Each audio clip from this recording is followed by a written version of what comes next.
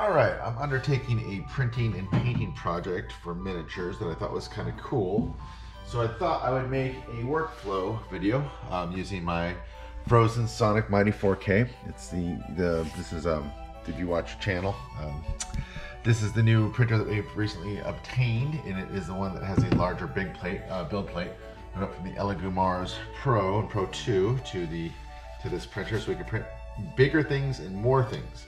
So the project that I'm going to do is I needed a bunch of small miniatures that we're going to use to paint different colors for this new YouTube channel that we're starting. We have a 3D printed 3D printing miniatures or minis YouTube channel, but then I have a second like miniature and D&D related channel that's going to be printed stuff, but also non-printed stuff and painting and all this stuff. So I needed some files to paint, and I needed identical files that were going to be small enough to be able to make a lot, so it didn't like cost $1 billion to print them all out. And my son, who is only 7, came up with a brilliant idea of using the statue on the adventurer party is stealing the gems out of the eyes on the first Advanced Dungeons and Dragons player manual, the red statue, and later on I believe is a playable monster in one of the supplemental modules. But we printed out a bunch of small ones because we're going to paint these all different colors, and I'll explain the project later on another video. But long story short, using the Litchi Slicer and the Sonic Mighty 4K, I was able to fit 45 of these guys. There's 1, 2, 3, 4, 5 lines, 9 each. I fit 5 of these guys on one print bed. It took about, I'm just running the regular settings. I'm not doing vroom settings or anything like that. I don't really want to mess with that stuff right now. But I printed out 45 of these guys in about just under 2 hours, about an hour and a half or so. And they all came out. And now they're here on my print bed, and I'm going to take them off. And we're going to clean them, and then I'm going to prep them, cure them, and prep them and paint. But I wanted to show, I filled up this print bed. Like, this is all these guys, and they all not a single failure. Again, we're using, as always, for the miniatures, I'm using Tech Fast Gray with 15 or 150 milliliters of Tech Tenacious added to give them a little more, a little more flex, a little more robustness, a little more unbreakiness. And we're using a 45-degree angle this way off the plate and 45-degree angles from the plate to take these guys off. We're not using hard pressure, we're just using consistent pressure. I'm just going down, I'm gonna try to take these guys off in a line, which looks like it's working very well. Oops, bottom one I can't see. They're all kind of connected together, so I'm trying to, maybe I'll do it this way, maybe I'll go horizontally for these ones. Maybe I can get all the top row off, or top couple rows off, and then do like a nice clean sweep, if you will. Oh yeah, that's gonna be, oh dude, what did these all come off in one piece? How exciting would that be, guys? And girls and folks. Oh no, one guy flung around. All right, well, I've got it started, and now I just gotta kind of, guess I'll just work it back and forth. Again, the top, this quadrant's the most dangerous because you can jab your hand.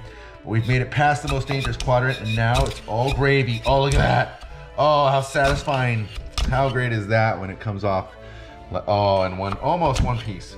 Pretty much. Like, they're all tenuously connected, but look, not a single failure. Oh, that's Sonic Mighty 4K doing us right. Oh, feeling good, going strong. Look at that. I'm gonna wipe off my build plate. Like I said, no failures, so there shouldn't be any junk floating around here. Give it a little wipe. Put this guy back on. Lock him down for later, but that is great. Yeah, so this is my son had a great idea because these are really cool and iconic miniatures, but they didn't use up a lot of resin. My vat was only like maybe 3/4 full, and as you can see, the vat still has plenty of resin for another batch. I'm probably going to do I have about 200 paints that I want to make videos for, or at least 200 paints that I want to get painted, that have different colors I want to get painted or examples of. So I'm going to make 200 of these, so 4 or 5 batches. And I did the math in Litchi Slicer, and they're less than $1 or $2 to make these, even with the fancier resin cut in, with the tenacious cut in. So it's good to go. So we're just going to take these guys. They don't exactly fit in my bucket, but they will when I. So this first step, of course, is to take them off and then put them in just room temperature mean green, nothing special, in a pickle jar that I got on Amazon. Again, these pickle jars were one of the best things I've ever bought for 3D printing. There's a bunch of little things that I really enjoy, but yeah, these pickle jars make it so much easier to swish your stuff around, whether you're using, the old-fashioned, like, rubbing alcohol or 99% IPA, or the mean green heated that we're going to use in a second. But first step as always for my guys, to put them in here. I'm gonna shake them for a minute. Get this sealed. Let me shake these guys off camera, and then I'll bring them right back. I'm gonna swirl them this way, and up and down, but I do it off camera so I don't shake this stuff in case this thing leaks. These things are pretty liquid tight, but sometimes they leak, so I'm gonna shake it off camera. I'll be back in 1 minute. Okay, 1 minute of vigorous shaking and swirling and shaking have elapsed. Nice frothy little pickle jar of minis in mean green, and then we're gonna go down here to the basement level of my table. We're gonna open up our ultrasonic cleaner. It's been heated. It's filled with mean green. I reuse the same mean green for weeks and months at a time. It works really well. It's heated to 50 degrees Celsius, which is about, I think, 120 Fahrenheit. I'm gonna shake these guys off a bit. Let me move this a little bit closer so it don't drip. Shake these guys off. The great thing about the pickle jar is I'm taking the inside pickle jar holder part and I'm putting it right into our tank right here, putting the lid on, and then getting this guy set for 5 minutes here. We'll clean for 5 minutes and we'll come right back in 5 minutes.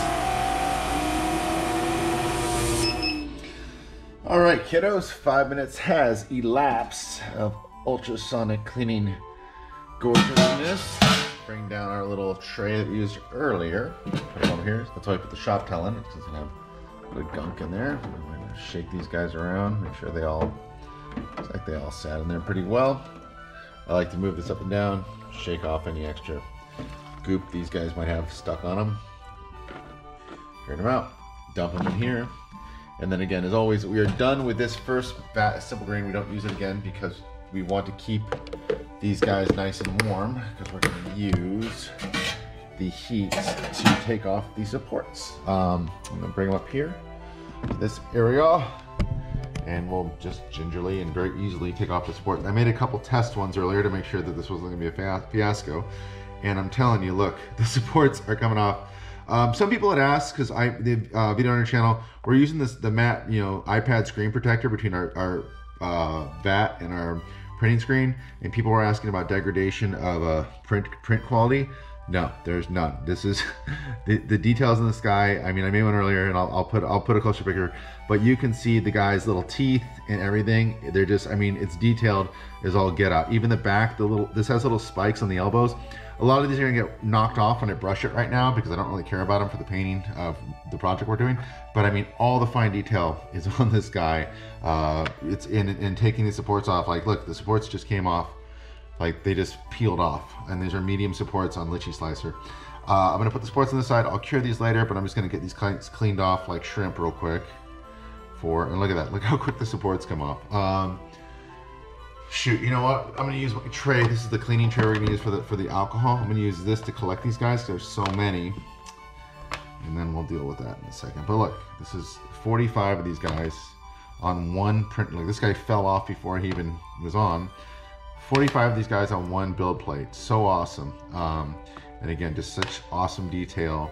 I've been using the Sonic for a couple weeks now and printed all kinds of stuff, and I cannot stress enough what a great printer this is and how much I enjoy it. Our previous printers, I haven't had a bad printer yet. I like, resin printers are pretty awesome across the board, but yeah, the Sonic Mighty 4K, this is exactly, like I said in one of our previous videos, this is exactly why I bought this printer. I wanted more build plate for projects like this, because I have 45 of these guys, I have 200 of these guys I want to make, and I can do them in a day, in 4 or 5, 5 batches, instead of in over many days.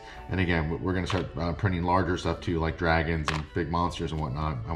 My son really wants to make a Tarask and a Kraken. So, but look, I'm just like, dude, it's like, honestly, like, jokes aside, it's like peeling shrimp, but easier. Peeling shrimp's actually harder than this. These things are just pulling right off, and it's keeping all of the fine detail.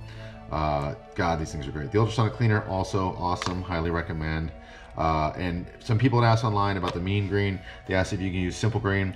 As far as I know, you can use, in the ultrasonic cleaner, if it's heated, you can use Mr. Clean, simple grain, all kinds of cleaners, household cleaners and degreasers, whatever doesn't eat up your resin. So Google it online and make sure it's not bad. But yeah, I've used simple grain in the ultrasonic cleaner before, and as long as it's heated, yeah, you get good results. I just think that mean green works a little bit better. and I like the smell. This is the smell. Mean Green. I'm from the Orange County where I think Mean Green was founded, so I've been around not Mean Green, Simple Green all my life. And to be honest, I'm sick of the smell of Simple Green. I much prefer the smell of Mean Green. They both smell like chemicals, you know, like sweet, you know, I don't know, some type of sweet like fake juice that doesn't exist. That's just pure chemicals. But yeah, I prefer, as weird as it is, I prefer the Mean Green smell to the Simple Green smell. So it's really maybe a smell preference as well. Again, all these guys, not a single failure. All these guys are coming out awesome, just like all identical. Just boom, boom. And you know, I know people that are using the faster vroom settings these days. I don't need it. I don't really care for it because I don't want to mess like the default settings. I'm using the default settings, and then the default settings for the resin that we're using for the Soraya Fast Gray. I made verification cards, and I went up, you know, 1/10 of a second, and 2.7 per layer, which is, people are saying, oh, it's overexposed. I think the 15 or 150 milliliters of Soraya Tenacious is maybe what's letting that longer time take place, but I don't know. I can't tell. These things are awesome. I love them. So this is 45 things you just printed out, all really good quality. I'm gonna put them here, and then we got this second pickle jar is what we're gonna use. This is just water that we use. You don't change the water every time, but it's water we're gonna use. We're gonna throw these in this just regular tap water, room temperature, when we're done for one final rinse.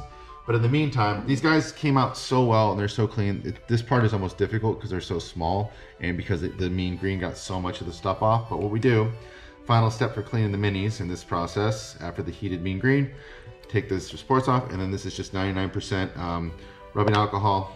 You know, you can get it anywhere online, Target, wherever. CVS, Walmart, you know, you can break into a chemical factory and steal some. Please don't do that, guys. Don't be a Batman villain for the sake of 3D printing. But again, I'm just spraying some on, toothbrushing these guys real quick. But again, these guys are so small and so clean, it just doesn't matter. I'm just gonna barely give them a squirt and a rub, but it's really, these guys are so flat too. They've got a little bit of detail in the front. I'll fill up a little bit, but these guys are really, they're clean as heck. It just, you can just see it. They're just clean. That Mean Green does a great job. For bigger figures or more intricate figures, yeah, you might need to get a little more Mean Green in there, but I'm really happy with these.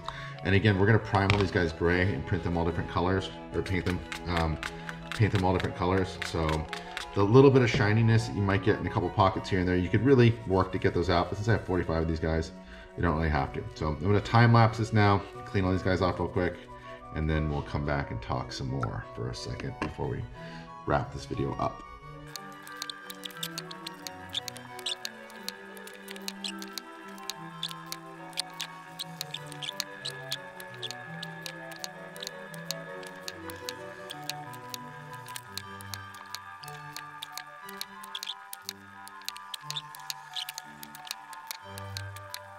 All right, bingo, bango.